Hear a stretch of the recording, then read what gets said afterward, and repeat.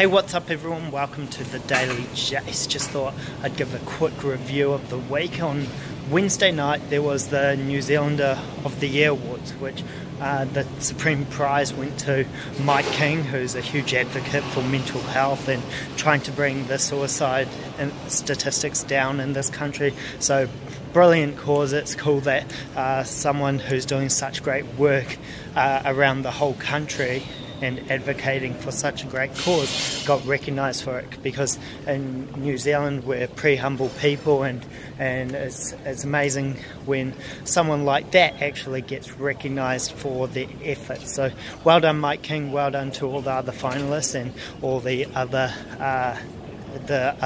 award winners in their categories. But Mike King, he's a bloody good bloke.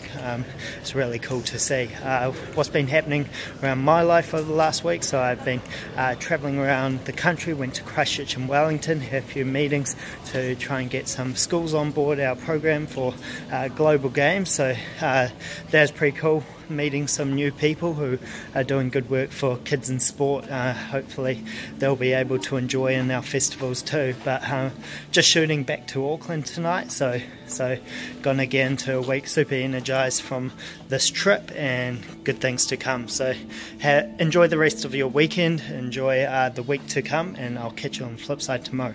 Peace.